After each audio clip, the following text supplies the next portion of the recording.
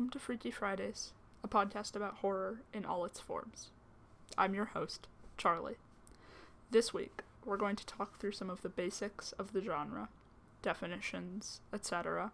Then, we're going to go through something I'm calling the Horror Engagement Toolbox, which is something that I've developed, but we'll talk more about that when we get there. To begin, what is horror? Yes, that's where we're starting, right at the very beginning. I'm going to read off a few definitions, ranging from very straightforward to more vague and emotional.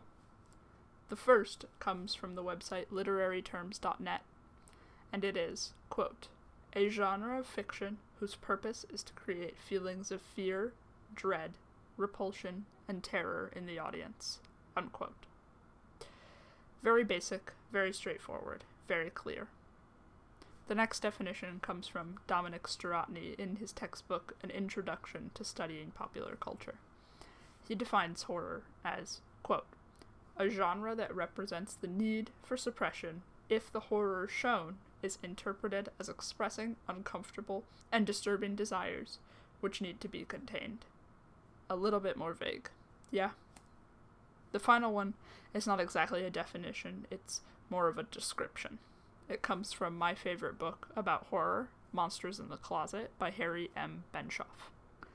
He says that horror is a genre in which, quote, the conventions of normality are ritualistically overturned within a prescribed period of time in order to celebrate the lure of the deviant. That's my personal favorite horror definition. It's a little vague, which is why I include the more direct definition from literaryterms.net as well. The second definition from Dominic Stratny is interesting as well, in that it talks about suppression, disturbing desires, and the need for containment, which are all things that horror scholars talk a lot about. That's why I include it and bring it up. It's pretty common in scholarly discussions about horror, which is what we're trying to have here today. Now that we have our basic definitions, let's break it down further and discuss some elements of horror. The first is obvious. It's the emotional element. In horror, the reactions of the audience are often, but not always, meant to mirror the reactions of the characters. These reactions can include things like breathlessness, chills, crying, high alertness, nausea, screaming, recoiling. These are all intentional reactions that horror displays in its characters and also is trying to get out of you. The next important element of horror is the monster, and how the audience is meant to feel about the monster. Obviously, a lot of horror is about fear, so fear is an important component to how the audience should feel about the monster. But that's not the only part. They also invoke feelings of disgust and revulsion. So, this means that the monster must be two things: threatening and impure. Threatening for fear and impure for disgust. So, threatening can be physically. The monster can be much bigger, much stronger. Psychologically, they can be smarter or playing some sort of mind game. Socially, this would be anything that would have an impact on how others perceive you. So if the monster could somehow impact your social circle. Morally threatening is difficult to define.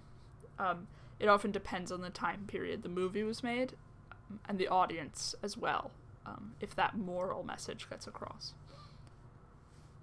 Spiritually, so demons are threatening to Christian spirituality, and there are similar concepts in some other religions, but usually spiritual compasses in American or Western films are Christian aligned, whether the film is actually Christian or not.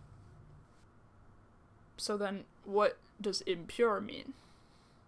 In this case, and this comes from notes on Noel Carroll's philosophy of horror, it means anything that violates the generally accepted schemes of cultural categorization. Simply, to be impure is to defy categorization in some way. This is what would elicit the disgust or the revulsion response. And according to these notes, this comes in three categories, which are the categorically ambiguous. For this, think of an amphibian, which can exist both in and out of water, something where you almost have to invent a new category. Or a platypus, anything where the response is, but what is it? Where does it fit? The second is things that are incomplete, not fully formed, parts missing, rotting. And the third is formless things, dirt, blobs, fog, things that you can't contain, things are outside of our understanding or our ability to hold on to. So, those are just some of the basic elements of horror. Let's pivot a little bit and ask ourselves a couple of questions. If you're listening to this, you're probably a fan of horror. Why? What is it about horror that you love? Why do you keep coming back to it? And now, the opposite question. Why not horror? Why would someone avoid or dislike the genre, as many people do? Let's start with why not. A little while ago, I posed a question on my Instagram. If you don't like horror, or if someone you know doesn't like horror, why is that the case? So, everything that I am about to list comes from responses to that question. It comes from real people who actually don't watch much horror. The first is anxiety. I had people who told me that their pre-existing anxiety conditions or their knowledge of themselves as a nervous person is what prevents them from watching horror movies. And then, nightmares. A few people mentioned nightmares. Horror really sticks with people. It sticks to their subconscious in a way that they can't escape, and that can be very uncomfortable. Even when you sleep, it's still there. Third is empathy. I had somebody tell me that their partner avoids horror movies because they are hyper-empathetic, and so watching people being hurt or going through difficult scenarios is really difficult for them. The fourth is triggering content. Trauma-related conditions like PTSD can make watching horror difficult, as it utilizes and shows a lot of common triggers as plot points or important moments. It's really common for people to be concerned about triggers in horror more so than other genres. And the last one is the idea of a generally unsettling feeling. The discomfort of the way the movie makes us feel in the moment. Not necessarily anxiety, like what's gonna happen, or the discomfort of watching somebody be hurt, but just this feeling of discomfort and then unsettling. But then, why horror? What is horror's draw? What is its value? There are a few things that are psychological that people cite when talking about the genre. The first is the idea that it fulfills a dark side in humanity. This idea of safely engaging with horrible things that you would never want to engage with in real life.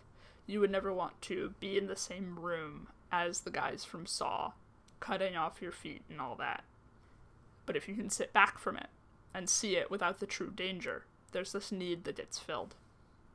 There's also things like a rush of adrenaline, kind of the same idea as going on a roller coaster. The freefall experience created by a roller coaster drop isn't something you would want to do without the assurance of safety. It's the same with horror movies. It can also be a release, not unlike crying. Furthermore, Eli Roth says in his documentary series History of Horror that horror, quote, gives you a way to discuss the undiscussable, context to talk about subjects that are just awful and painful for everyone, but you can put it in the context of a scary movie. Horror movies really give this special lens, this special ability to take these topics that are so uncomfortable to some people and frame them in a really interesting way. You can really heighten things and take them to an extreme level, so much more so than what other genres are able to realistically do. Those are the psychological, physiological, and scholarly understandings or answers to the question of why horror. But I like horror. So I'm going to talk about my personal experiences of horror and why I value it so highly, because it can be different for everyone. I got into horror very young. I read a lot of accounts of hauntings because I grew up in haunted houses. I was very intensely haunted as a child. I also got into it through books. There was a series of abridged classic books for preteens or young readers, and I had a copy of the version of Dr. Jekyll and Mr. Hyde, and I read it so many times. But my first horror movie was American Psycho, around 10 or 11. I watched it with a bunch of friends after day camp. American Psycho's ending, the whole movie really, but specifically the ending, totally changed me. That's corny, but it's true. I was in awe. If you don't know what happens in American Psycho, the movie is about a man, Patrick Bateman, who works on Wall Street. He, throughout the course of the movie, murders a bunch of people very violently, but still maintains this normal Wall Street life. It's a satire and a commentary of culture at that time, but it's also kind of unclear what's happening. He keeps getting mistaken for other people, and it gets to a point where it's like somebody should see you doing these horrible things, but they don't. And at the end of the film, he has a breakdown and calls his lawyer and gives this whole long confession, and then he doesn't get arrested. And then the next day, he goes out to a general gathering of people, and he sees his lawyer there. His lawyer thinks he's a different person at first, and he thinks the whole confession was a big joke. So Patrick goes and sits with his friends, and it ends on an internal monologue about how he has not learned anything from this. He will not change. He feels like nothing and no one, and he just doesn't care. And the film ends with him saying, "This confession has meant nothing." This was mind-blowing for me at 11. It was like, wait a minute, you can do this? And it opened up this whole new world where narratives could be confusing in a well-done way, a world where the good guys don't always win, a world where things don't have to be wrapped up in a nice little bow. To me, horror is special because its sense of reality is so different from other media. In horror, sometimes you're meant to root for the bad guy. In horror, sometimes what happened matters less than why did this happen. Sometimes how did this happen matters less than how was this shown. It's a genre that really opens up reality and allows you to do all of these crazy things. In talking about all this, I want to come back to that Benshoff quote I cited earlier. The conventions of normality are ritualistically overturned within a prescribed period of time in order to celebrate the lure of the deviant. And I want to pick out some key points of this quote. Conventions of normality, ritualistically overturned, celebrate the lure of the deviant. What's so special about horror to me is that it really says screw normality.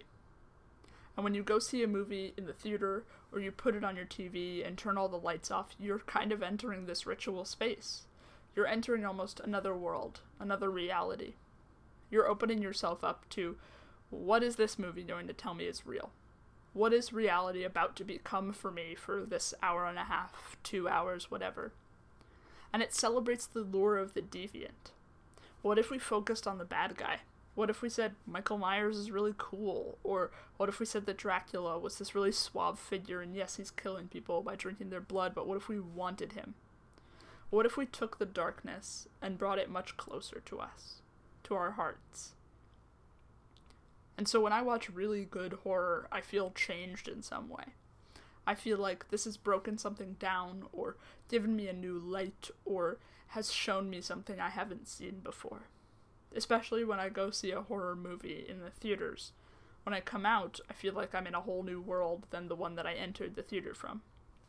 There's a concept for some religions or some spiritual circles called ritual silence, where for a period of time before a ritual and a period of time after a ritual or prayer session, you maintain silence to get yourself into a certain kind of headspace and kind of reality, and then a way for you to process what has happened during the ritual and to move yourself out of that headspace and that reality and allow you to return to the real world. It's very dramatic, but I feel like I do that with horror movies. After the previews are done, I'm in complete silence. I'm ready to start allowing this movie to give its sense of reality to me. And then after the film, I'm going to process this new reality and this new perspective and all of the imagery that this film has shown me. If you're listening to this and you're not a huge horror fan, or you've never had that feeling or a comparable feeling about horror, then maybe what you need is my horror engagement toolbox. The Horror Engagement Toolbox is a set of tools I've developed based on what has helped me to analyze, understand, and love the horror genre. It is not an exhaustive list. It is not me saying, this is what you must do every single time you sit down to enjoy some horror, otherwise you'll never understand it. It is also not me saying this is the only right way to engage with horror. I have just been involved with this genre for a long time now, and as I've introduced loved ones to it, they've expressed that they felt I was showing them something entirely new, and that I had a very different perspective. So I wanted to share how I was able to develop that perspective. The first thing we're going to put into our toolboxes is an open mind. This is probably the most important component of the toolbox, and it is a good one to start developing first, because I think it will probably take you the farthest. Horror really relies on a suspension of disbelief. As a horror fan, there's nothing I hate more than people judging a horror movie based on their understanding of reality and how they've applied that to the world of the film. If you're used to more realistic genres, this can be challenging. Even if you're a fantasy or a sci-fi fan, I still think this can be a challenging prospect, as horror's reality is not the same as the reality for either of those types of films. Plots are often convoluted, or the nuances of plot take a back seat to the imagery and feeling the movie is trying to convey. I know a lot of people think that horror's plots are stupid, or dull, or repetitive, not nuanced, whatever. This might sound like me putting that in a nice package, but it is true. An incredibly important element of horror, like we've mentioned, is emotion. And so, sometimes an incredibly nuanced plot is not the right way to get there. And I think that this is proven not just by horror movies, but also by experimental films or poetry films. Things like Maya Deren's Meshes of the Afternoon don't have the nuanced plots that we associate with Oscar-winning mainstream films. But they do have an emotional resonance, and that comes from the imagery and the editing and all of that. And that's what I mean by an open mind. Just understanding that, especially if you come from the very clear world of mainstream movies, whether that's the very linear, easily traceable nature of Marvel movies, or whether that's the emotional resonance that comes from plots and Oscar-worthy acting in Oscar-type movies, just understanding that horror isn't necessarily going to do any of that, and that that is a good thing. An open mind, though, can also apply to the type of media that you engage with. When one thinks of horror, the first kind of media they think of is probably film. The second is probably prose, short stories, or books. Some people have probably seen some horror television, too. The genre is so much wider than that, though. There are excellent horror podcasts, horror comics, horror games, music, poetry, YouTube series, the list goes on. If you're someone that can't handle horror movies, perhaps give one of the less visual, less immersive parts of the genre a try. Next in the toolbox is a friend, or just other people, but mostly a friend. I think horror is a wonderful communal experience.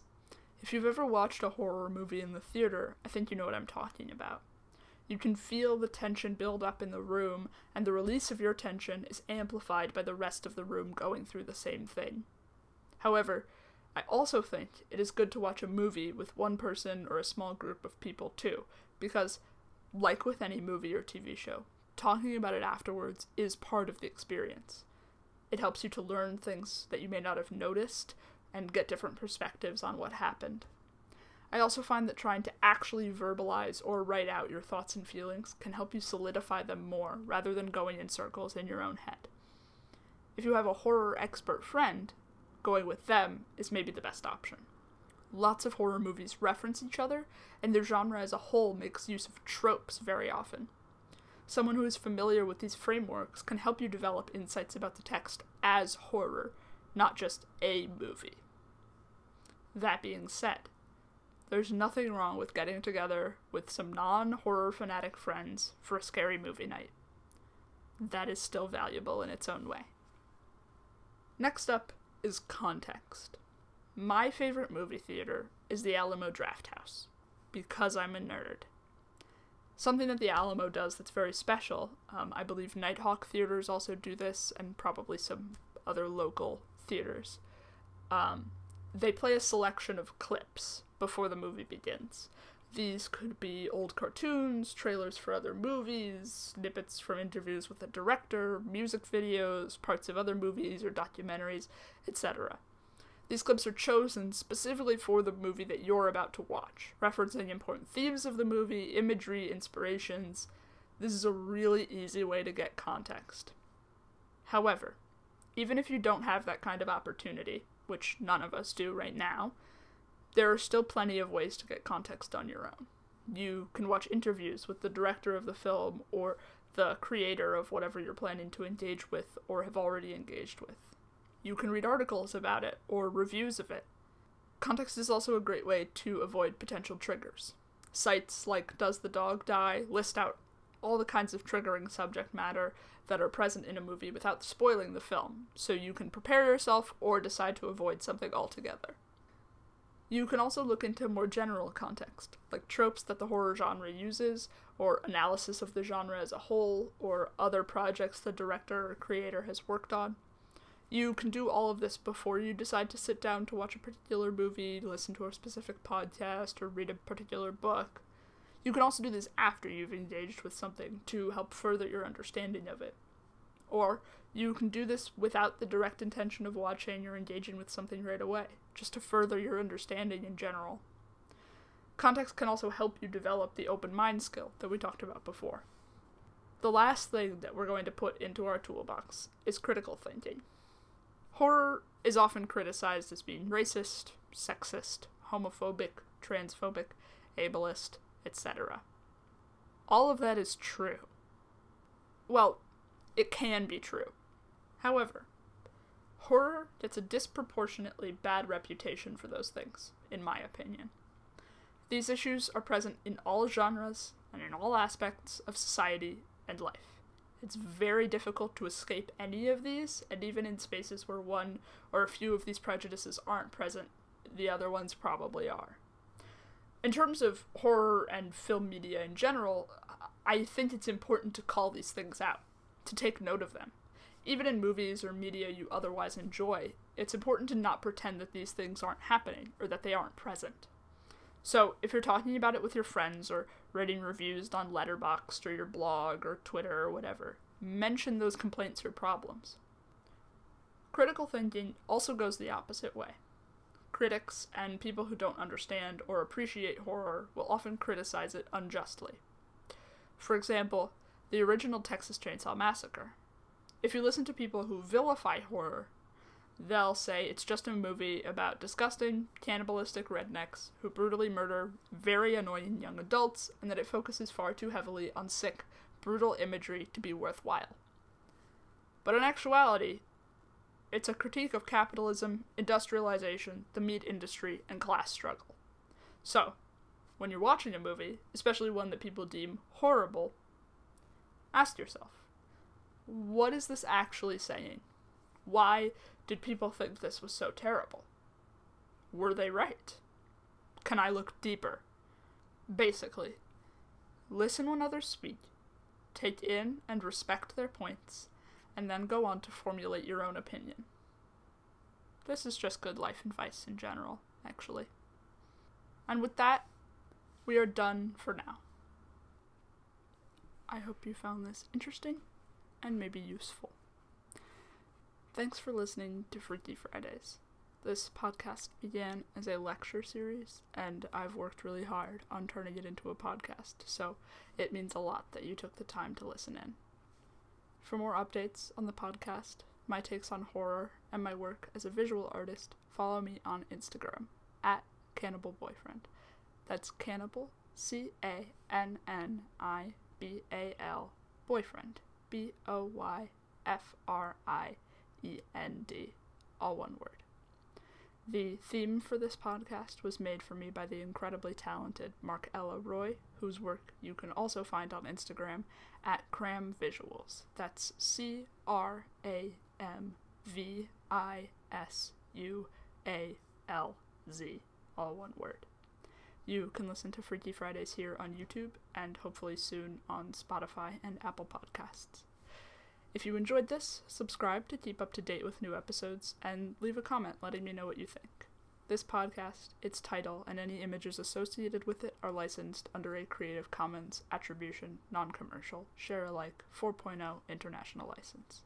Thanks again, and goodbye.